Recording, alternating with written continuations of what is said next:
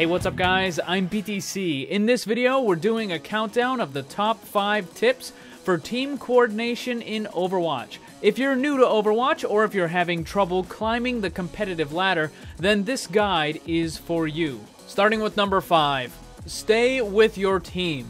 This is probably one of the most important things you can do in Overwatch. But far too often, people seem to want to go on their own Rambo missions that almost always end in disaster. The absolute best way to capture a control point is for your entire team of all 6 players to stay together and push all at the same time. Because of this, the best way to defend a capture point is for all 6 players to be grouped up as well. Now, when I say grouped up, I don't mean that they have to be literally right next to each other, but kind of close together. Simply grouping up isn't enough though. You also have to have correct team positioning. The tanks need to be up front, absorbing as much damage as they can. Right behind them are going to be your DPS, who need line of sight to the enemy team, and then behind them are going to be your healers, who need to have line of sight to all or at least most of your team. Now, a lot of times, your support will kind of trail off to the side and get picked off, or maybe your DPS gets a little too aggressive and moves out in front of your tank, and then he gets picked off. Either of those situations will give the enemy team an advantage that they can quickly capitalize on. So make sure that not only are you grouped up, but you're also in the correct position. This is true for both attacking and defending teams. Whenever you have people spread out all over, trying to do some sort of crazy Rambo-style flanking mission on their own, those players are going to be a lot easier for the enemy team to kill because they won't have tanks to defend them or supports to heal them. When that happens, the match changes from a 6v6 to a 5v6, putting your team at a disadvantage. Now, especially true on defense, if you have someone that goes off on their own and dies, you just gave a pick to the enemy team. They now have the advantage to push in with a greater number of players to attack and capture your point. If you are able to keep your entire team together, it will make the next tip a lot easier. Number 4, breaking choke points. So hopefully you've been able to keep your entire team together, and if your teammates are in the correct position, you're halfway there to breaking a choke point. Now, to be clear, again, your teammates don't need to be standing literally next to each other. As often, you should have at least one character approaching from a different angle, but the important thing is that all 6 players push at the same time. That person who is flanking can't just go in on their own. They have to wait for the rest of the team to also push in. This is best accomplished with a Reinhardt or a D.Va up front. Your tanks will put up their shield and move forward through the choke point. Most of the time, you will want to wait until your damage dealers are able to kill at least one of the defenders, and as soon as this happens, that is your cue for your tanks to move forward. It is extremely important that once your team starts moving forward, you don't stop. The most surefire way to never break a choke point is to have tanks that simply stand there with their shields up.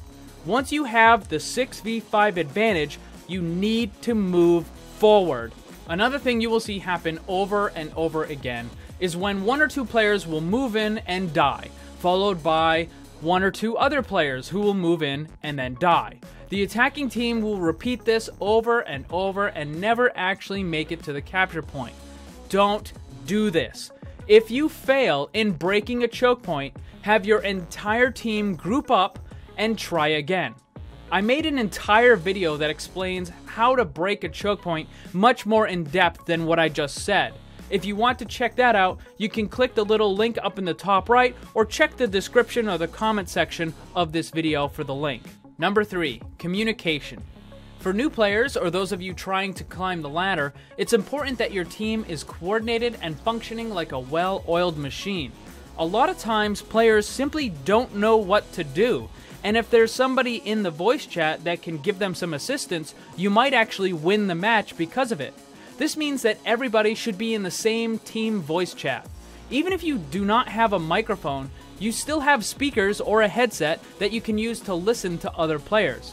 While you can use text chat to say some things, it's often not fast enough to communicate important mid-fight information.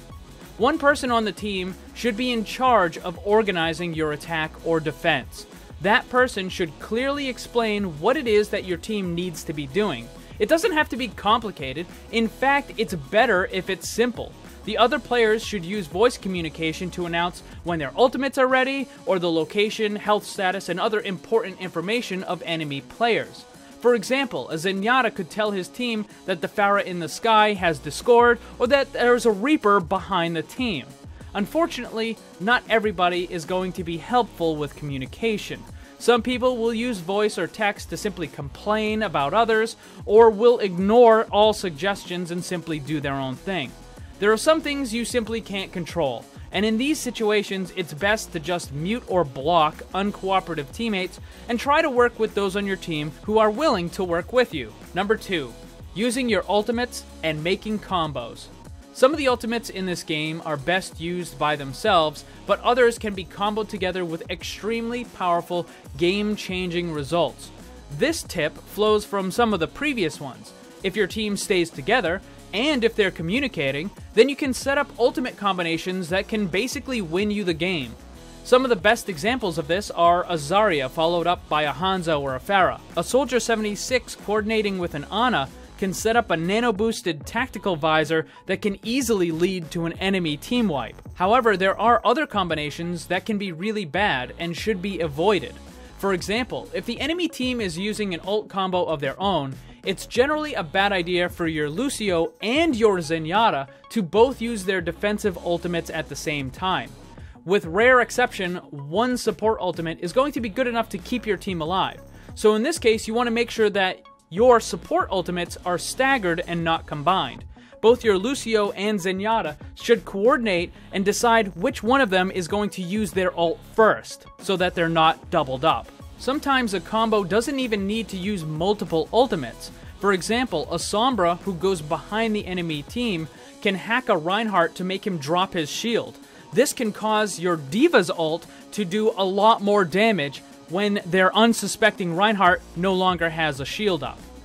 Work with your teammates to create the most devastating situations you can.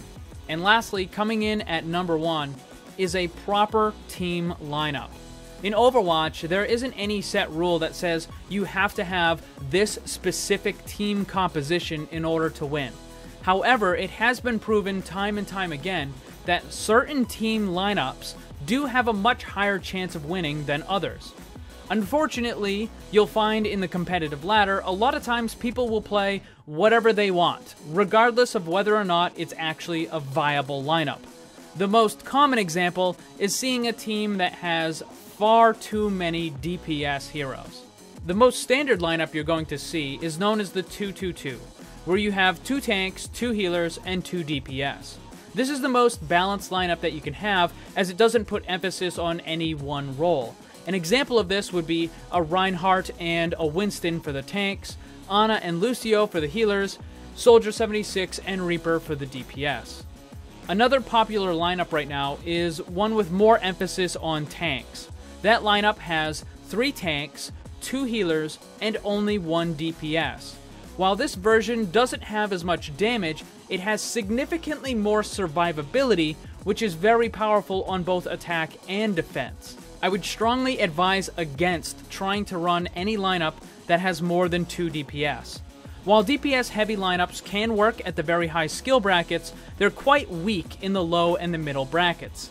The reason for this is pretty simple. In order for those types of lineups to work, you have to be pretty good at the game and your accuracy needs to be high.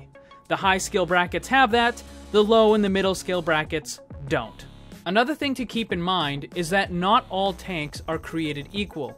Reinhardt is definitely the best tank for the lower and the middle brackets, but D.Va and Winston are also very powerful. On the other hand, Roadhog and Zarya are much better at doing damage than they are at fulfilling the defensive tank role. So if you use either the Roadhog or Zarya characters, then you should use them in a secondary off-tank position, almost never in the primary position. Alright guys, that is it for this one. I'm always uploading the latest in tips, guides, and Overwatch news, so make sure you subscribe so you don't miss any of it. If you enjoyed the video, hit that like button, share it with your friends, Thank you very much for watching. Remember, always blame the controller because it's never your fault.